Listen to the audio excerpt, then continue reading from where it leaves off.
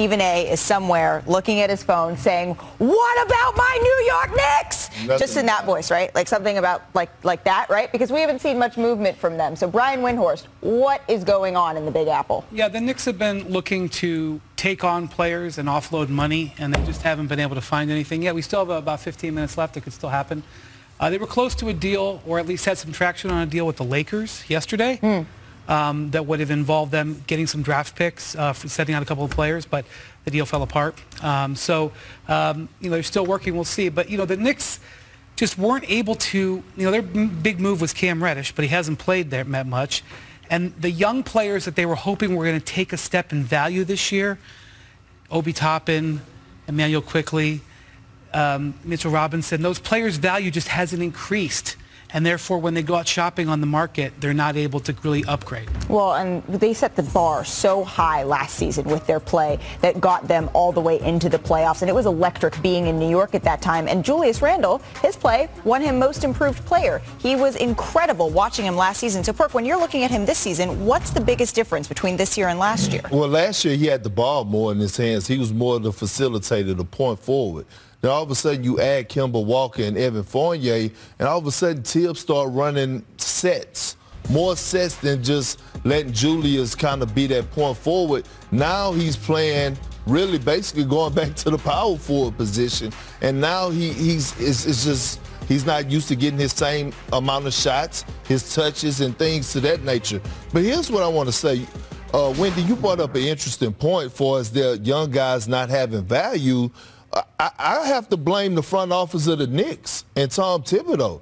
In order to up their value, you got to let these young guys be great and give them minutes. Well, their plan is to increase the value of their young players. Right. And then trade them when a star says, "I want to be a Knick." Right. That could still be their plan. No. I'm not disagreeing with you.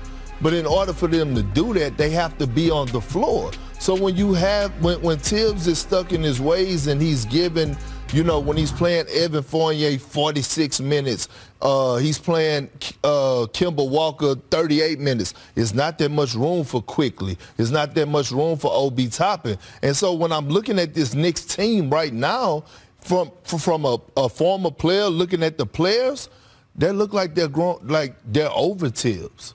And I'm not calling for his job. I'm saying that right now it's just like they're tired of Tibbs. And this is what I was saying when he was hired. I love that he got the opportunity, but Tibbs have to go back to adjusting. It's a new day and age. It's new players. You have to put your pride aside because it look like players are being frustrated with him. I don't know why Tibbs is not playing Cam Reddish. Look, out of Zion, R.J. Barrett, when they was at Duke, Cam Reddish was by far the most talented guy on that team. And you could ask any one of them. His talent is still there. So I don't understand that part of it either. The Reddish one, I can't explain. I don't really know what the point of trading Cam Reddish was if you're just not going to play him. But I would push back a little bit on the idea that their young players haven't increased their value. I think they haven't increased their value at maybe their trade value as much as the Knicks would have liked. But R.J. Barrett's had a really nice last 2 months. Mitchell Robinson's They can't really trade R.J. Barrett because R.J. Barrett's like their best. That's their centerpiece for. I mean, if they want a big star. Ideally, R.J. was there and they add the piece. Well, you don't always get what you want. Quickley's been okay off the bench. Toppin is like plus $1 million, and every Knicks fan is clamoring for him to play more. So I think they've been okay, but that's the story of the Knicks season. I think this is one of the most disappointing teams in the NBA. I thought they were going to be better than this. I was wrong.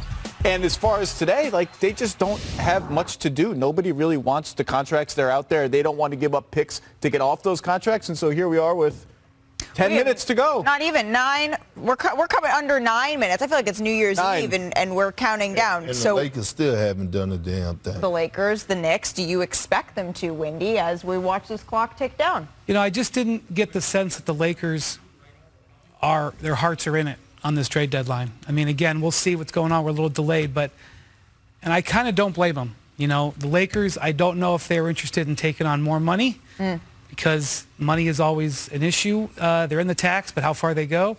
And I'm not sure a move that they could make with Taylor Horton-Tucker would materially affect the outcome of this season. I think one thing that they were looking at, especially as you watched them last night, they got to shake something up. And so doing anything to just sort of reset the mood would help. and maybe that'll come in a lineup change involving Russell Westbrook. We'll see. How Russell Westbrook approaches the next few games, now that he's going to be a Laker in 9 minutes for another year, it's going to be very interesting. I would pay a large sum of money to be in the room when Frank Vogel and the coaching staff says to Russ, you know what? Time for you to come off the bench and play 20 minutes a game. I would love to be in the meeting, but I am actually, look, we got 8 minutes left or whatever. I'm shocked that the Lakers haven't done anything because I was at that Bucks game the other night when the Bucks just destroyed them. They lost to the Portland, whatever is left of the Portland Trailblazers last night. And after that Bucks game, LeBron all but said, as did other players, we're not very good and we got to do something, and they haven't done anything. And I thought they would just like do something to get a guy, even if you just get, it doesn't have to be a sexy name, but Terrence Ross or someone that could just come in and play 20 competent minutes for your team, because they look like, I mean, they're sad to watch right now. Their offense is slow as molasses. Let's say they look got miserable. Terrence Ross. Just do something. This is LeBron James' prime. You got to try something. Got it. Let's say they did Terrence Ross. Let's say it happens in 7 minutes. And that changes their horizon how? I think that's the way they're looking at it. How does that change their horizon? They don't have a basket of assets. They need something, though. They need to do something. Like, are they just telling us that this season is a wash? Like, are they just giving up? Because their play is telling us that. Yeah, because their play is telling us that. But as of right now, the only thing the Lakers got to look forward to is LeBron James breaking Kareem all-time scoring record. That's the best thing that's going to happen for the Lakers this year. They can look forward to the All-Star break. I guess I'm a little surprised at all the reporting, and I've heard the same thing, that they were hesitant to put that 2027 first-round pick in play, even for a guy like Eric Gordon, who's not the sexiest name, because, again, like, you just signed LeBron James, who's 37 years old. You are 2027. Rob Pelinka might be gone. Like, they're trying to win. Once they got LeBron on that extension, they extended LeBron. The pressure is different. Can I ask y'all a question? Right, we've known Russ, and guys know that Russ is bullheaded. He's stubborn, right? And we're trying to figure out, can him and Frank Vogel work together, right? Because as of right now, I don't think Frank Vogel is going anywhere.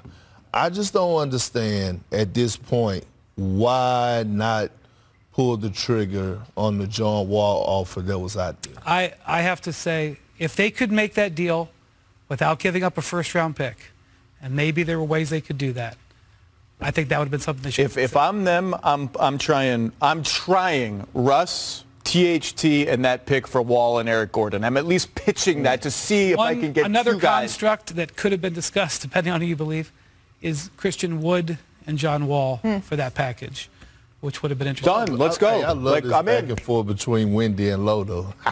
You're like, all right, that's good. That's good enough. But you're saying, yeah, I'd make that deal. You'd pick up that phone call. I absolutely would. I mean, there you go. You know, Perk, you know this. The season is very long. There's always time in seasons. There is time for us Wendy, to find. But time is ticking. But time is ticking. So coming up, we count you right up to the trade.